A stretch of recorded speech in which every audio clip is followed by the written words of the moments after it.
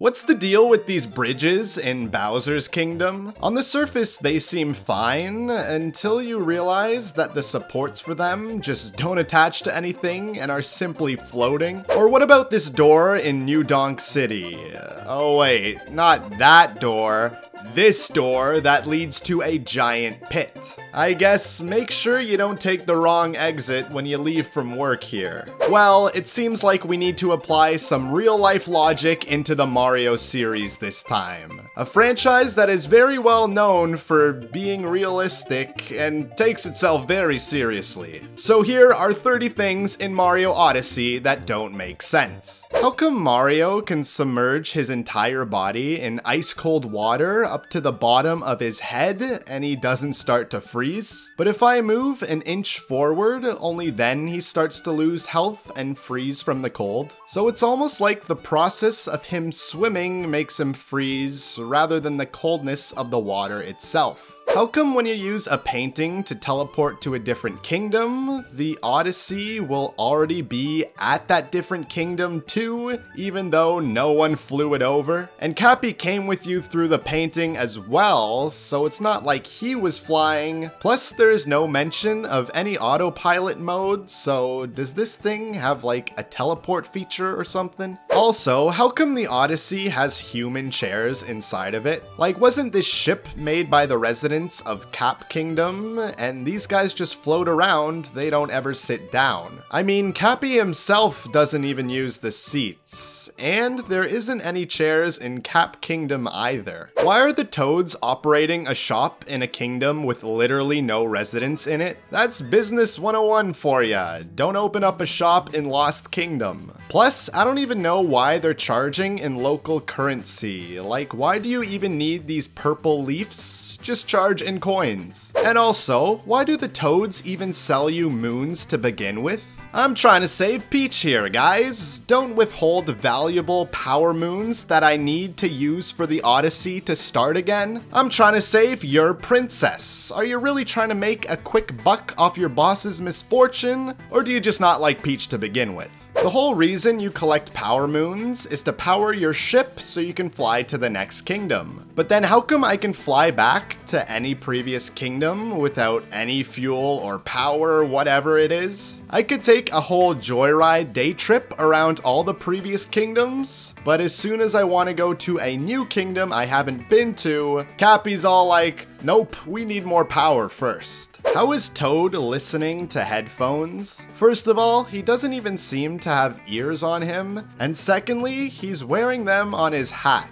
As shown in the Mario Bros TV show, that is a hat and not his head. So do his ears look like this or something? How do you fly into the Wooded Kingdom using the Odyssey? I mean, there looks to be this giant dome around the entire place which creates this secluded environment. And then if you want to say, oh, there's like doors or something that must have opened and you were let in, well then how did these bunnies get in? Because they're trying to steal this kingdom's resources, so surely they weren't let in. Mario can't breathe underwater in this game, and yeah, that makes sense to me. So given that, how come Mario can breathe in space when on the moon? I think it would only make sense to have a similar air meter. I mean, even the other humans need astronaut helmets, so Mario's gotta be like superhuman. And speaking of the moon, how come this place has, well, moon gravity on the surface, but when you go into the caves, you're just back to normal gravity again? And it's not like you're closer to the core of the planet or anything, because the exit is literally way up here. So one side of this cave exit is moon gravity, and just outside of that is normal gravity. How come Peach is just hanging out with one of Bowser's minions, aka this giant dragon? Like, I know we've already defeated him, but just look at the guy. He's eyeing down Peach like he's ready to get back up. I mean, Peach, take some precautions at this point. No wonder you're always kidnapped. How come Mario doesn't just, you know, get on Yoshi's back anymore? These two have been friends for a while, and this is how it's always gone. But now Mario has this fancy new capture ability. He's trying to like show it off more or something. But I'm sure Yoshi is not a fan of being mind controlled.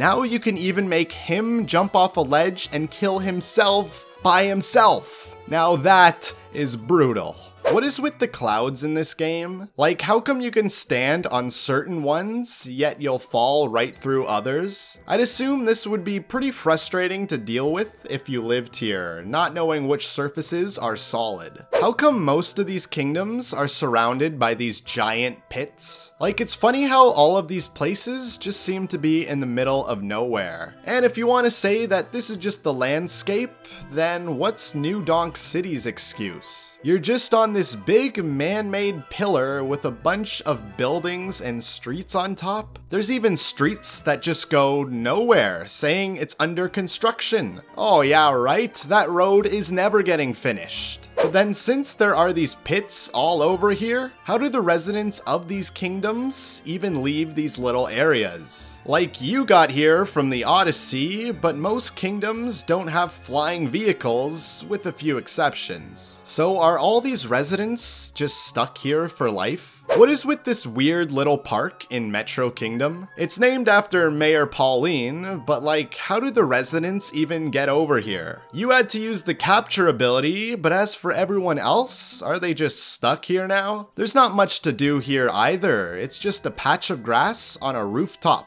Horrible place to play football. Why is there all these random electric wires all over this game? Even in places like Cascade Kingdom where electricity isn't even invented yet. There's nothing that needs electricity here. And then there's even wires that go all the way back to Cap Kingdom too. Jeez. Why is there two different versions of bunnies in this game? There's these normal tiny bunnies that you chase, but then there's these weird giant mutated talking bunnies that work for Bowser. So what is up with these guys given that normal bunnies exist in this universe too? How come the inside of Peach's castle is only one room? Like, this is the same castle from Mario 64, indicated by the trees outside, Yoshi on top, and just the general looks as well. So how come every single room was removed from Mario 64 and just left with this tiny interior? Not a trace of any doors even.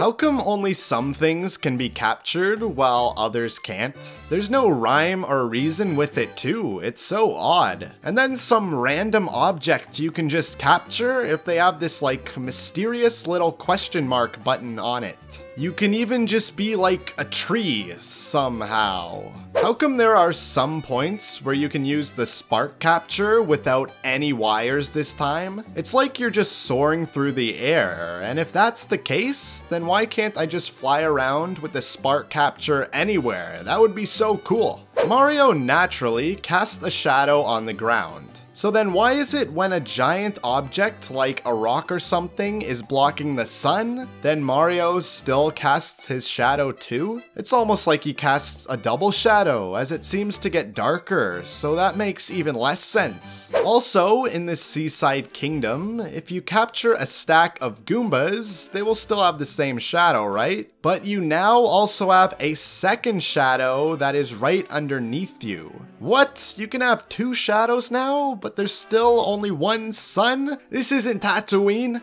How come you can just phase right through the giant Odyssey balloon? You can just climb up to the Odyssey and go right through it, in fact. Or even just use this flying guy up here and you can fly around without a care. Is this balloon actually just an illusion? In Bowser's Kingdom, I assumed that I was just standing on really tall mountains that were covered by the clouds this whole time. But if you take a closer look from this lower angle, then you'll actually see the bottom of these structures, which looks quite odd. So are these like floating trapezoids or something? How come Mario is acting really out of character here and is not eating these mushrooms? He even goes a step further and just kicks these things away like he doesn't care for them anymore. You could use those one-ups. What are you doing? What's even weirder though is that Yoshi is now the one who eats them. Like, what? How do Luigi and Peach seemingly appear in every kingdom at the same time? Like, you could fly to the furthest kingdom using the Odyssey, and they're already there before you land. My conclusion is that these are merely imposters and are clones of the actual Luigi and Peach. What are the scooters in this game made of? They're so weak and fragile. They can't even knock down these tiny gates in Metro, and if you drive them into water, they just instantly dissolve. Do they get so rusty they just disappear or something?